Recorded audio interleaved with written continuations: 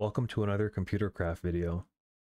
The goal of today's video is going to be showing how to make a simple little Redstone analog output controller. I have this slider here. You can see it's set to 1 down there, and if I drag it to something like 6, we can see that 6 of these light up. And then of course it goes back. The other kind of cool thing about this user interface is it drags around, which blows my mind how simple it is to make something like that work. And it's powered by this Basalt user interface framework that you see on my left here. This is their wiki. It's a pretty new project, and I wanted to make a tutorial on how to kind of start doing simple things, because when I first looked at it, I was very overwhelmed because I'm a beginner programmer, and maybe this video could help somebody else out who's trying to learn, because as far as complication goes, it seems to be pretty easy, and they even advertise it as a easy to understand UI framework. And you can see the demo here that's been running in the left. I was going to use Pastebin to write my program and then download it into ComputerCraft. It works really well, and if you have a free account, you keep the same file name, and it's really kind of handy. These advertisements and stuff on the side here really take away my screen space for typing. I'll stick with GitHub. Pastebin's probably easier. Looking at the wiki, always a good place to start. They have a little install script that automatically downloads the UI framework if it's missing. And they have it right here. So I will copy that, and I will paste it into here. I like to break it up like this because this tells me this require part is part of my program, and then this junk is basically, whoops, Control Z. This chunk is just looking for the Basalt Lua. Personal preference doesn't matter. I'm going to save this. Raw. Copy this URL up here. Do wget, paste it. I'll just call this redstone.lua. Okay, if I go edit redstone.lua, here it is. And Pastebin's easier for sure. As you can see, here's an example of them using Pastebin. Control R. Good news, it should be downloading. Finished. So now if I run it again, it should just end. Okay, cool. Program finished. Press any key to continue. So that means the Basalt file, the package has been installed. I just learned this the other day. Home and end on the keyboard. If I push end of line, it takes me there. Hit enter. Kind of a cool way for jumping back and forth instead of having to scroll with the arrow keys. Now what else? Quick start example.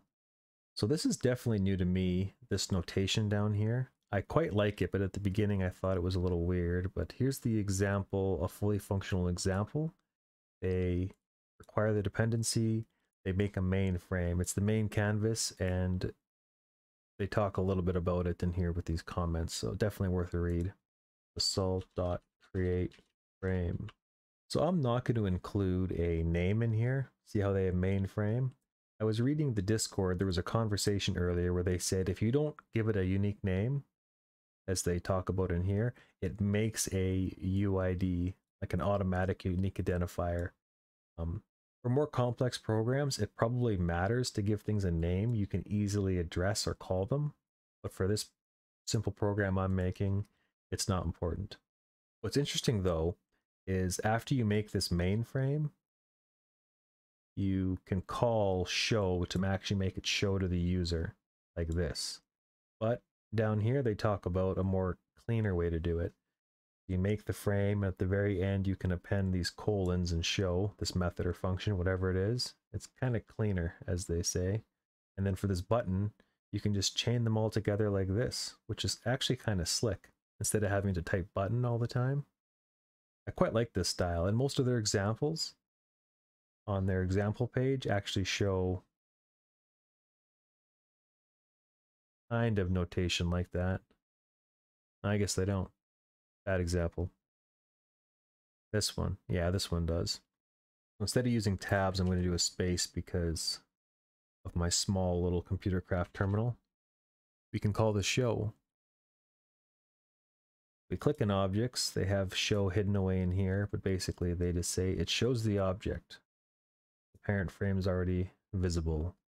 This down here is XML. It's kind of, I want to call it advanced right now because I don't know how it works, but basically it lets you draw stuff on the screen in other ways. Instead of using Lua, you can load XML files. If you're more curious about that, if you go to this preview 2 Lua file and this XML example, you'll see how it all works together. But for right now, I don't know how that works. Now, as a test here, I just want to run this. Control S, Control R. So that's great. Program finished, no errors. Now, I would say the next piece of text that's pretty important for making this user interface thing work is the auto update.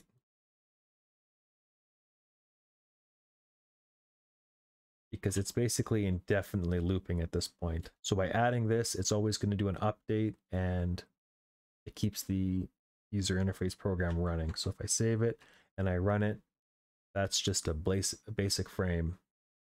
And just to show that this main function is actually doing something, if we do a set Control R, we'll see that the frame is now blue.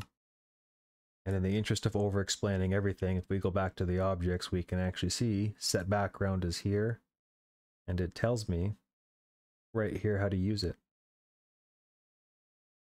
And of course, Computercraft has both the American and the correct way of spelling it right there. So the next thing I want to do, besides having my main frame that everything is drawn on, I want to have, I guess, a sub one. Main : add frame.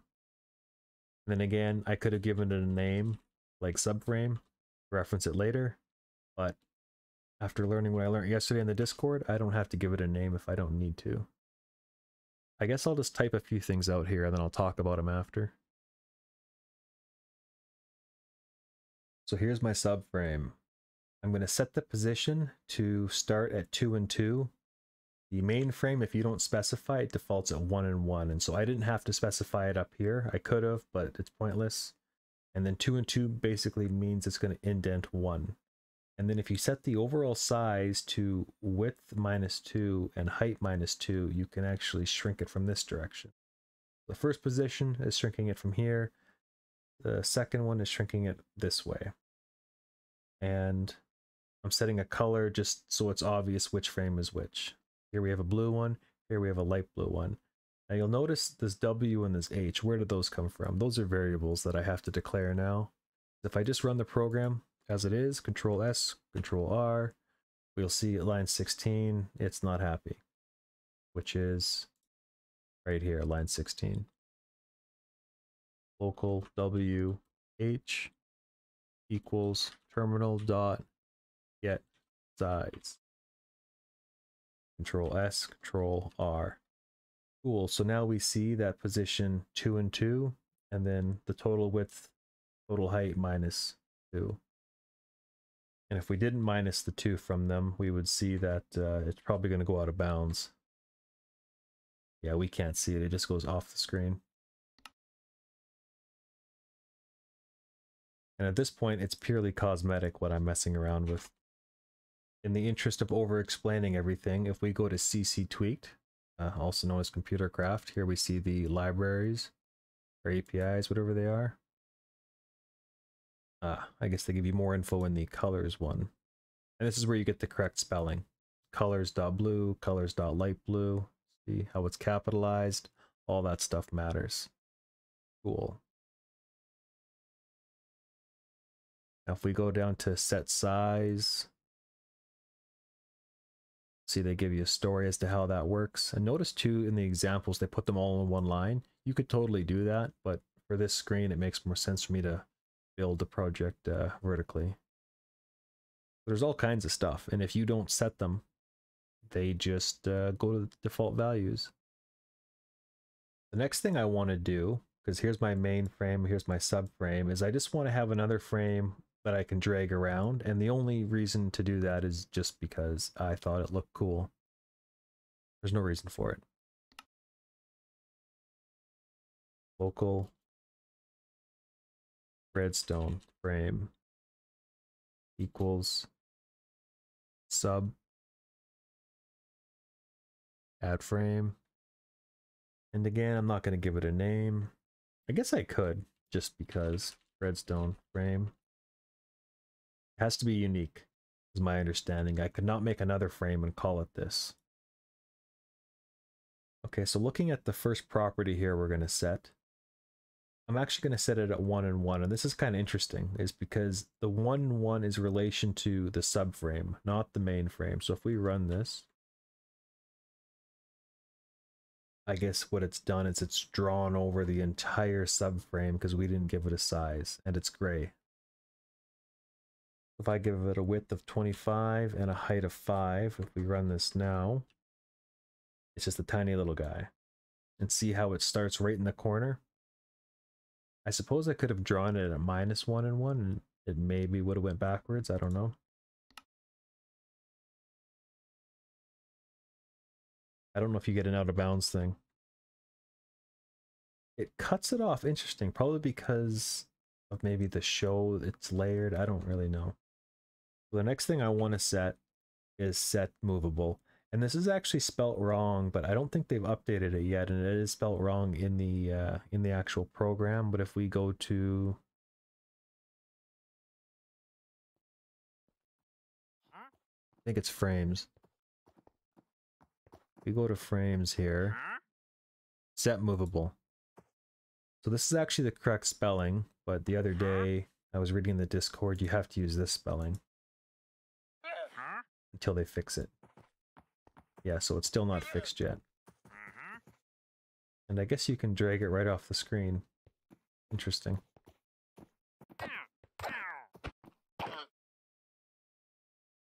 Now, as far as I can tell too, all of these properties, the order doesn't matter, but I don't know that for sure. I haven't noticed, I haven't ran into a situation where it matters. So yeah, we have our red square now by setting the background red. It helps me to visualize when I'm playing out with this, what layer I'm on and how it's drawing everything, just to make sure. I think it also helps troubleshoot. If you draw a layer and it disappears on you, you can tell easily if it's different colors. So this chunk of code right here is going to be just me setting up the frames. I haven't really drawn anything on it yet. I just realized that I'm still outputting a redstone signal because of the last time my example program ran. I might as well just reset the computer so it gets rid of that. I knew there was a reason I labeled this one. So now we want to add stuff to the redstone frame. And it's a lot easier. Actually, that's not true. Is it R frame or is it redstone frame? I don't know which one I have to address. Let's just try R frame first. Probably have to spell it right. So I want to add a label to it, which again is probably in here somewhere. Add label. And I don't see it. Aha, label, it's got its own section. I guess that method's not in here too. I don't know where they hide it. I would love if this documentation was searchable, and I suppose it might be if I went on Google.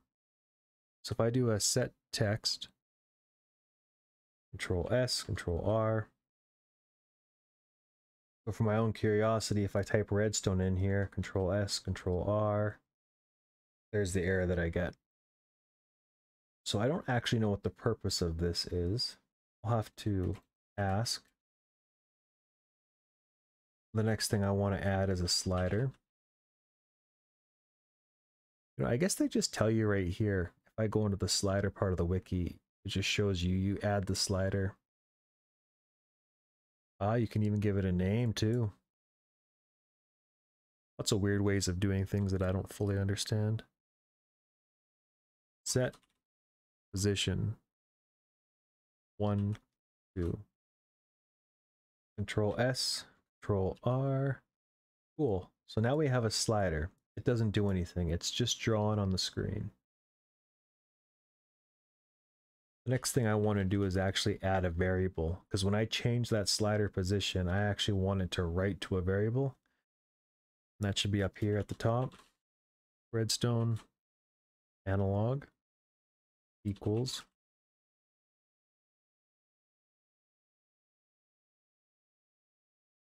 this piece of code I'm going to type up here, this variable that's going to store the actual redstone strength. I've kind of ripped this from one of the examples on the GitHub, but basically the variable is going to equal whatever's in the label. I'm just trying to work out the best way to explain this example. There's an events thing down here where on change is a type of event. Here's an example, but you also have click, click up, scroll, all kinds of events that fire things. If I go back here, I want to do an on change one. Now I can't begin to explain this notation. I've just seen examples of it and maybe I will learn, but for right now, it works and that's all I care about. This might be easier to parse if it was all on one line, like basically this function, and all functions have to have an end, and it's all part of like this bracket is with this bracket, and maybe it's easier to digest if it's all one line, but because this is a small screen, I'm kind of breaking it down like that. Control S, Control R. I guess we didn't really do the next step. There's nothing to see.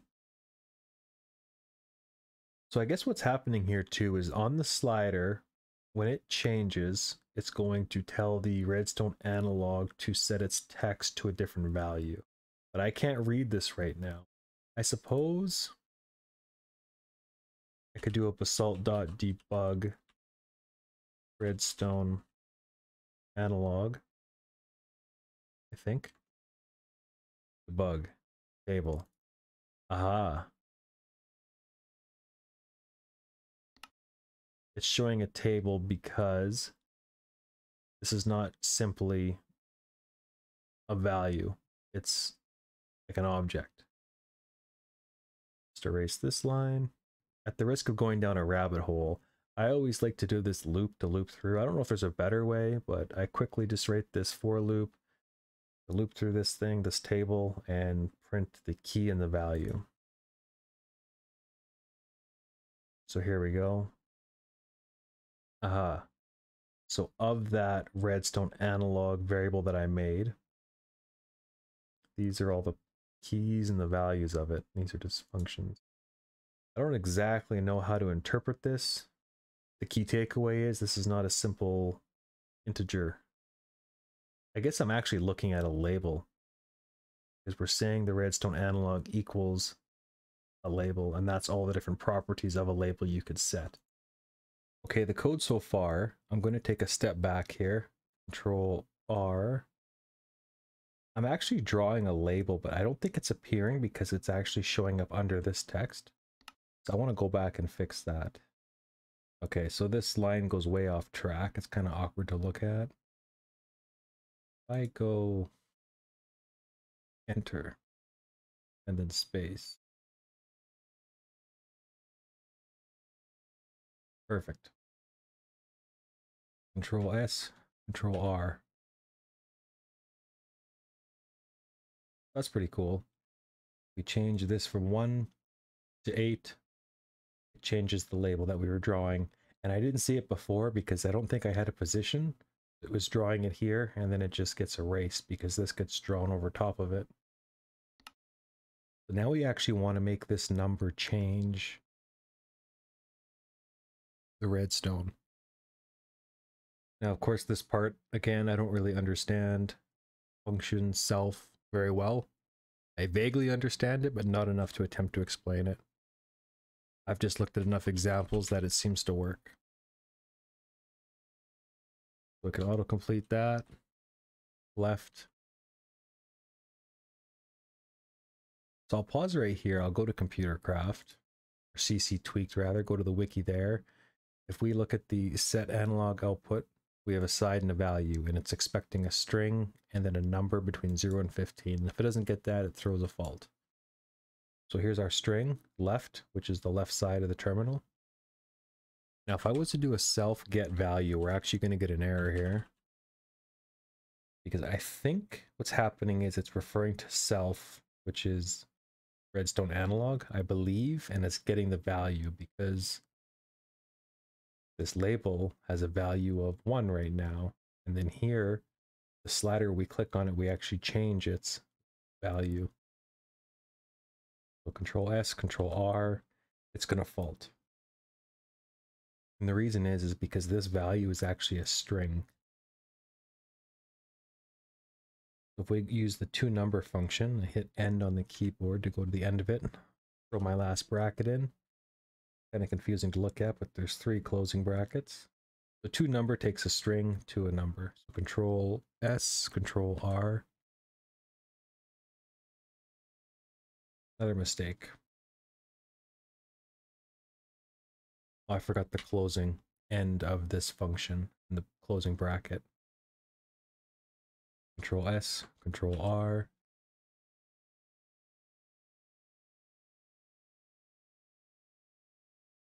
Look at that, it worked. Crank it to 8. And of course, I don't have 8 lamps there, so you can't tell. If I crank it down to 5, you'll see there's 5. But what's interesting though, is this only allows me to go to 8.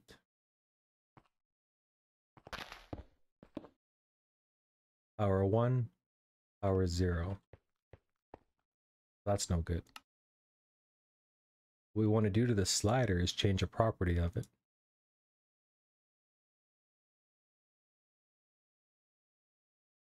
So we got set max.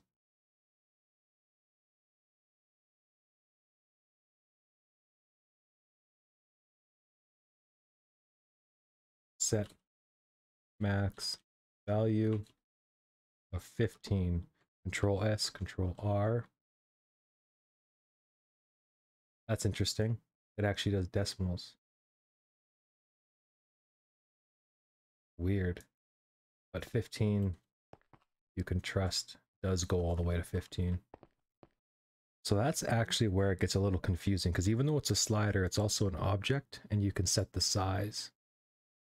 So if we set the size to 15 by 1, as you can see that it takes a width and a height. Control S, Control R. It's now a lot wider, and you get the full range of motion, and it increments up by 1. No silly decimals. Now I might want to make that label a little further away, so bump it up to 18. A little cleaner. Output a 3, output a 3. Cool. Now another interesting thing that I could add here is the debugging.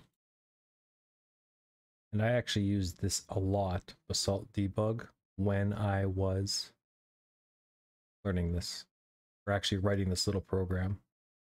Interesting, it's drawing a bunch of tables because I passed it an entire object again. Instead of doing that, I think you can actually refer to itself as self because we are in here, and when we change it, you can say get value. Control S, Control R. So it won't show anything until we've actually done the onChange event. And then it's actually going to show what's happening. And you can click on here and of course get a history, which is really cool. So if we reboot this, here's the one catch. We rebooted the computer. We run it. Notice how it says a 1. There's no output here. I don't know the best way to fix this, but the way that I've done it, Redstone dot set analog output left to 1. Because basically when we're first drawing our label, we're setting it to 1. And just to make it match up, I'll do that. I could have it right off, but that's not really the point of this video. Now we turn this off and turn it back on, run it.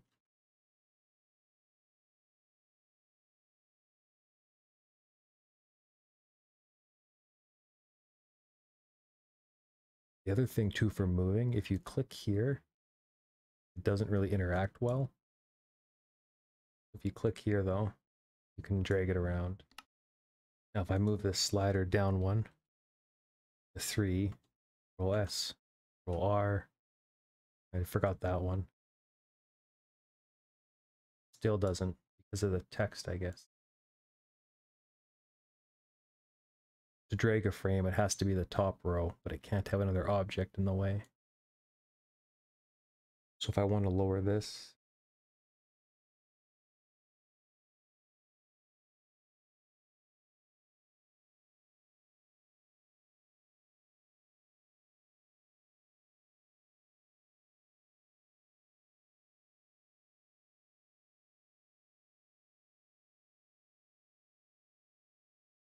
now it's easily grabbable because there's no objects in the way.